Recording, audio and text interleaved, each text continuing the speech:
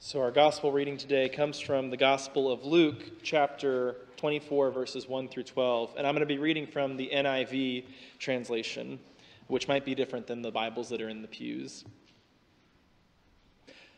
On the first day of the week, very early in the morning, the women took the spices they had prepared and went to the tomb. They found the stone rolled away from the tomb, but when they entered, they did not find the body of the Lord Jesus. While they were wondering about this, suddenly two men in clothes that gleamed like lightning stood beside them. And in their fright, the women bowed down with their faces to the ground, but the men said to them, "Why do you look for the living among the dead? He is not here. He has risen. Remember how he told you while he was still in Galilee. The Son of Man must be delivered into the hands of sinful men, be crucified, and on the third day be raised again." Then they remembered his words. And when they came back from the tomb, they told all these things to the 11 and to all the others. It was Mary Magdalene, Joanna, Mary the mother of James, and the others with them who told this to the apostles. But the apostles did not believe the women because their words seemed to them like nonsense. Peter, however, got up and ran to the tomb, and bending over, he saw the strips of linen lying by themselves, and he went away, wondering to himself what had happened. This is the word of God for the people of God, and we can say, "Thanks be to God." Would you pray with me? God, as we gather, open our eyes to the empty tomb, to the linen that you have left behind, and to the life that leads you on. Draw us into that life, God, that we might be for the world the body of Christ, alive in grace and truth and love into eternity. Inspire in us, God, this day, by your Spirit, Easter lives. In your name we pray. Amen. While I can enjoy winter for a little bit, I am very excited that spring is finally starting to make its debut in the area, especially as someone who moved from a warmer climate up here. The blossoms, the sunshine, the abnormally active robins that keep skipping across my front yard. And you know, robins are in this season where they're beginning to mate. They're beginning to find a partner and lay eggs. And so I think about all the families, as maybe some of you did when you were young, who will find that precious surprise at some point this spring. A nest in a tree or in a bush by your house where 3 or 4 little blue eggs will be laid. I can remember as a child going to my grandparents' house and seeing where the birds had laid certain eggs and watching them hatch and grow. I wonder if anyone here has had that experience of witnessing that, those robin eggs and then those robin chicks coming forth into the world. The ritual of spying on the same nest every day, expectantly waiting to hear their not so wondrous cries at first, but then one day to find the nest empty. I'm reminded of the story of a father and daughter where one day the father comes running in saying, Dad, the nest is empty. And so they run back outside and they see the empty nest and stood by the bush for a moment. And of course, the father is a realist, so he has a moment where he wonders what happens to the baby birds.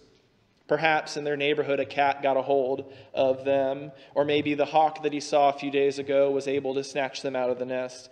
And he stands there wondering and thinking at all that could have happened, and he fails to notice his daughter looking up, standing in place looking at the sky. And finally he notices her and he asks, "Honey, what are you doing?" And she replies, "I'm trying to see if I can find the baby birds flying around." And then there's a pause, and she says, "Maybe they flew away somewhere else." And the father decided that he would accept his daughter's hypothesis as correct, to allow himself to embrace what Father Gregory Boyle would call terror melting into wonder and slipping into peace. Those last words of terror, melting into wonder and then slipping into peace, they capture for me, and I think for us, the reaction of the women as they come to the tomb to look for Jesus this morning. Terror at where is his body? These women who have faithfully and risking their lives come to finish burying Jesus, find an empty tomb. Who took Jesus' body and robbed them of the opportunity to honor their rabbi? Are the Romans extending their cruelty? Has Good Friday spilled into Easter? And for a moment, they're caught in the mentality of the tomb. Dead bodies don't rise, they must think. Despite the lessons that Jesus taught, despite the promises he made, they can only imagine the terror of what an empty grave could mean. Someone has exhumed the body and disgraced his resting place. But their terror gives way to wonder. In remembering his words, they're filled with wonder and return to share this wonder with the disciples. It doesn't matter that in Luke they still haven't found the living body of Jesus. Jesus hasn't appeared to them in this gospel. The empty tomb, given the word of Christ, is enough to mean that the resurrection is real. The terror of Good Friday is gone. What remains is resurrected joy. Now, I'm not one to second guess Jesus. But it occurs to me that this whole resurrection thing would have been a lot easier to prove if he had just stayed put. If he had just sat down in the tomb and waited for them to come. Or like we get in the Gospel of John, if he would have at least stayed in the garden. Why in Luke and Mark and Matthew do we get this tomb and Jesus is missing, rather than getting the living body of Christ? Perhaps faith is seeing the empty tomb and allowing it to mean that new and wonderful thing. The disciples hear about this empty tomb, and they're trapped in the death that it signifies. They're trapped in the tomb mentality. But the women and Peter see the empty tomb, and they see not just life, but the redeemed reality that Christ is ushering in. The tomb can mean something more than a dead end to them. It can mean the life of Christ spreading out again in the world, and this time eternally and unstoppably. The faith of the women redefines the tomb. From terror to wonder. Easter invites us to believe in the absence of death, of sin, of evil, and to search for how God wants to recreate tombs in our lives. The empty tomb is no longer the sign of the horror, but the promise that death will be defeated in all its forms, and we can join Jesus on the road proclaiming that promise, using words if we must. The empty tomb is full of possibilities. Will we be trapped by it, contained by it, or will we be propelled by it beyond that moment into the future that Christ is leading us to? What traps in our life is Christ emptying with redemptive power? Where Good Friday saw the tomb of addiction or pain, Easter promises recovery and new life. Where Good Friday sees a tomb of animosity or hatred, Easter promises us redeemed love for one another. Where Good Friday sees a dead end, Easter promises the open road to Emmaus and into eternity. Easter doesn't forget the tomb, but it knows that an empty tomb invites us into a reality that can take seriously what happened and promises something new that can and will be. It doesn't ignore Good Friday, but it sees the effects of Good Friday as temporary, done away with.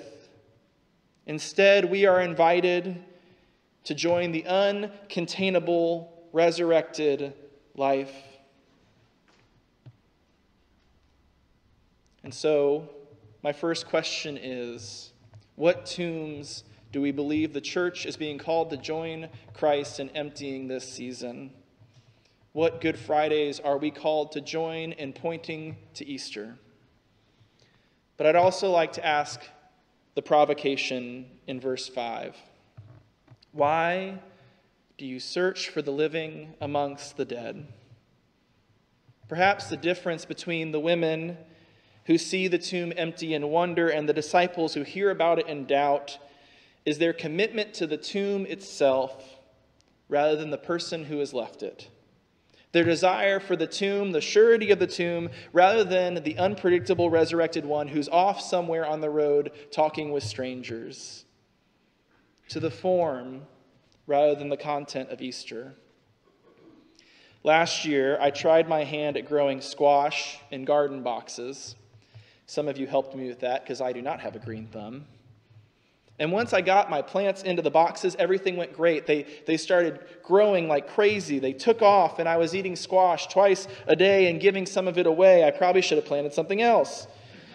It was a success, and I kept wrapping the vines around to keep them in those neat little garden boxes, and they kept filling the box, and then pretty soon they outgrew the box, and the squash was spilling over the sides and hanging on the edge of the box that I had committed them to. So what was I supposed to do? They needed to stay in the box that I had made for them, so I took the vines and put them back in and wrapped them around again, and not long after, they popped right back out. And here's the thing.